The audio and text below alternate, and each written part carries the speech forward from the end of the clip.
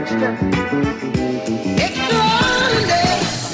guys, it's Katie. Welcome back to Steal the Spotlight. Today I have yet another thrift haul, and I feel like by this point I don't really have to explain myself. You guys just know that I love op shopping and sharing the stuff that I got. So I have a few things here today. I was going to do my homeware haul this time around because quite a few of you said you would be interested in seeing it, but I'm just waiting to go to the chip shop on the weekend because I might find a few extra things. But that will probably be up really soon as well. First up is just one random item I found at the op shop called Neighbour's Aid. It's in the little Launton hotspot that I always go on about, and this is the little dress. I just really loved the burgundy sort of rose print. Definitely has a very 90s feel to it, and it is a little bit boxy because it's a size or two too big, but I think that that kind of boxy silhouette actually looks pretty good if it is quite a mini length. So I think I'm just gonna shorten it a little bit and that will be really cute then. I know the slip dress cami top trend is kind of on its way out, but I could not pass up this one because the color was just too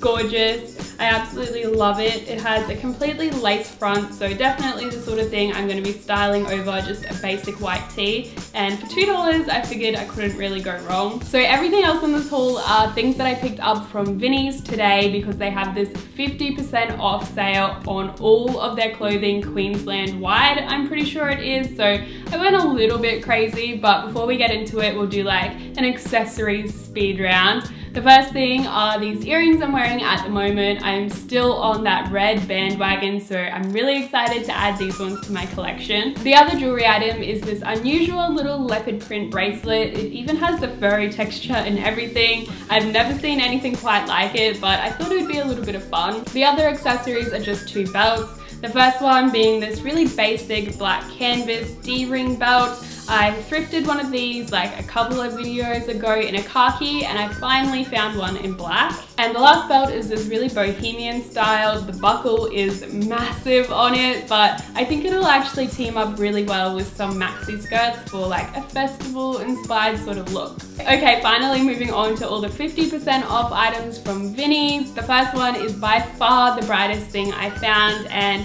it's kind of like the oddball of this entire haul. It is this hot pink mini skirt. It's just originally from Zara, but with this sort of style of pocket, it really gave me 1960s sort of vibes. So I think you could really team it up with a really mod ensemble, or alternatively, you could totally make it work for like an Elle Woods Legally Blonde outfit as well. I've been thinking of doing that kind of like early 2000s ultra girly style inspired by Elle Woods and like Paris Hilton and stuff, so let me know if that's something you'd be interested in. If any of you guys saw my previous video, which was like my New York Fashion Week trends and just recap of my favorite shows, one of the ones I spoke about was Dun's collection. I absolutely loved it, and a lot of the looks featured some zebra print, which I thought was really interesting. You guys know I already love like all animal print, so I really wanted to add some of this to my collection.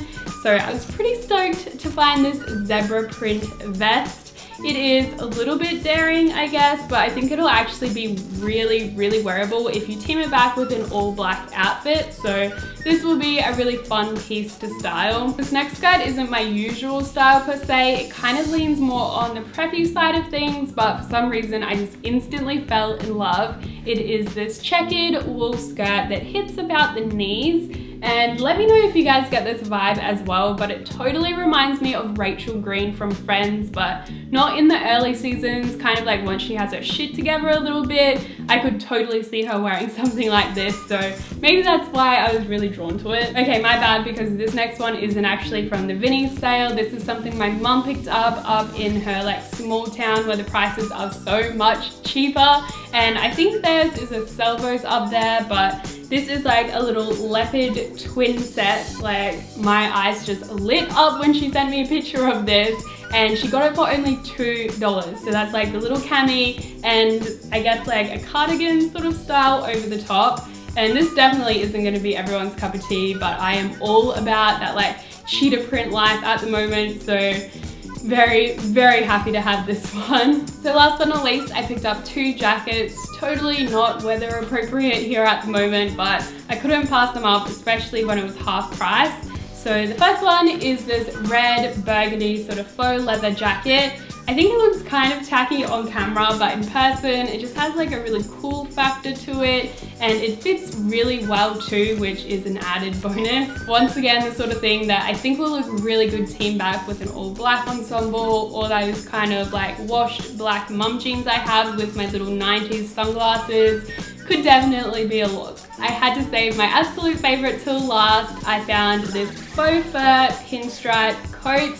And tell me this doesn't remind you of the coats that Marc Jacobs just sent down the runway at New York Fashion Week. And I picked it up for only $10. I'm so excited to include this in my lookbook that's coming really soon of like designer looks for less. I think it's really cool that you can find super on-trend pieces in the op shop for a really good price. That is everything I picked up this week from the op shop. Make sure you guys let me know in the comments which item was your favorite, or of course, if you guys have been thrifting lately, then let me know what goodies you found.